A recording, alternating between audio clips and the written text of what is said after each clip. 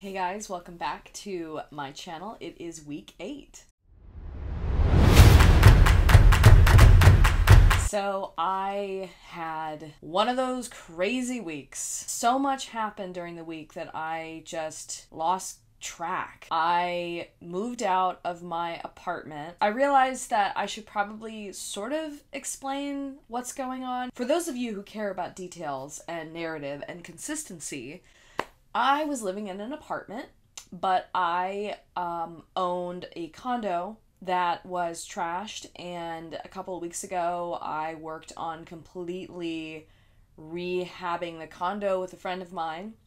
That same friend is the friend whose home I'm now temporarily living in before the bigger move across the country. So that is why I'm here temporarily. It was to save some money on my lease. Okay, so I have some exciting news. Yesterday, I officially became a doctor. I was nervous. I was so nervous. You guys, my dissertation defense is in about 2.5 hours. 3 hours. It's in 3 hours. I hate that it's an afternoon defense because my energy levels, they're low in the afternoon. I'm nervous. I know that I'm gonna pass, but I'm still nervous. The analogy that I've been giving my friends is you're running a marathon and you actually are very close to the finish line. It's right there. But you still know that the thing you're gonna remember is the photo that they take when you cross the finish line. So you have to muster up all the energy and smile for the camera or look like you're not, exhausted. That's what a dissertation defense is. I want the picture to be a good picture.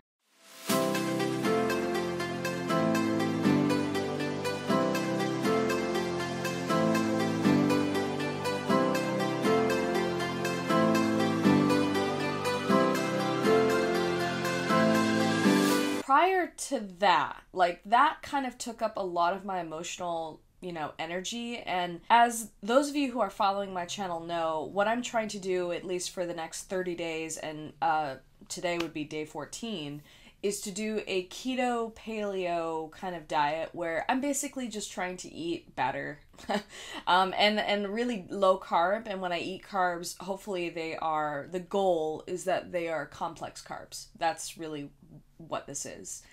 So I've been doing really well for the last 14 days. Yesterday, though, was a celebration, obviously, and it was more of a treat day, a treat evening. So I did allow myself to have some not so complex carbs, some simple-minded carbs. Beer, I had a hot dog, actually that's totally fine on keto.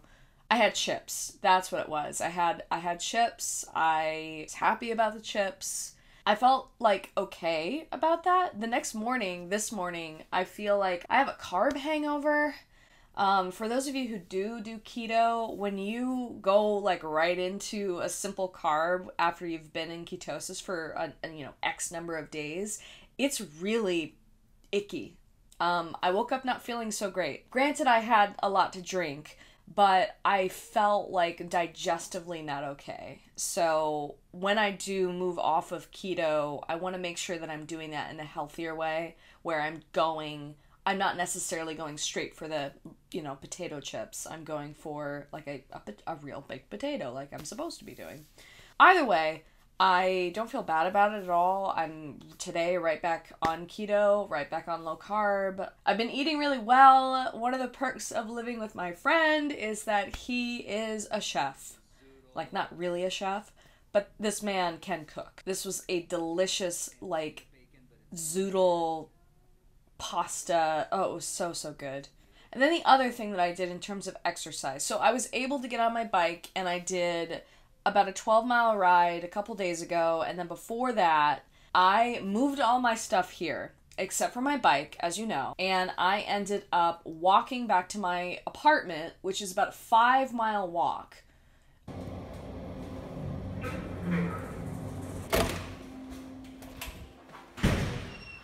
You guys, I made it.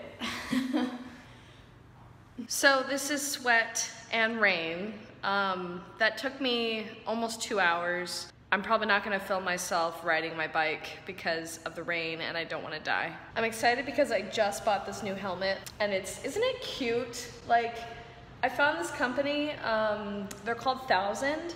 I'll link them below if you think the helmet is cute. It's a little expensive, but it's like, I think it's worth it. I really like it a lot. So yeah, I ended up riding the bike back, which was way easier than walking there. I couldn't believe that it started to rain on me as I was walking. It was miserable. I think when you ride your bike as often as I was riding it, I forgot how to walk properly. I couldn't, my arms weren't moving right. It was really strange. I don't know what to make of that.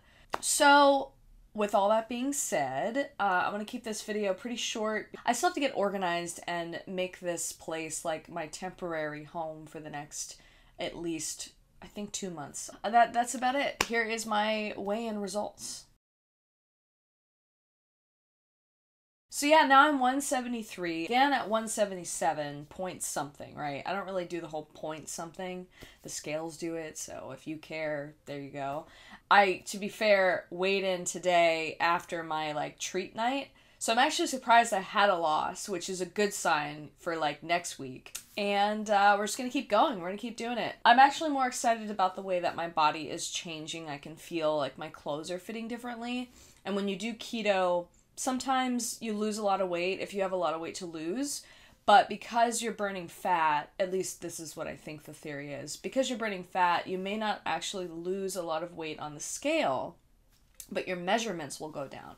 So I did take my measurements at the beginning of this journey, and on July 15th, the premiere of the entire journey, just to kind of look and say, wow, okay, something did change. And is this something that I'm going to try to adapt and make a part of my life? I've really enjoyed the last 14 days. I haven't felt deprived. I haven't felt like, oh man, I really wish that I could eat, crap, basically. I feel good. I feel full.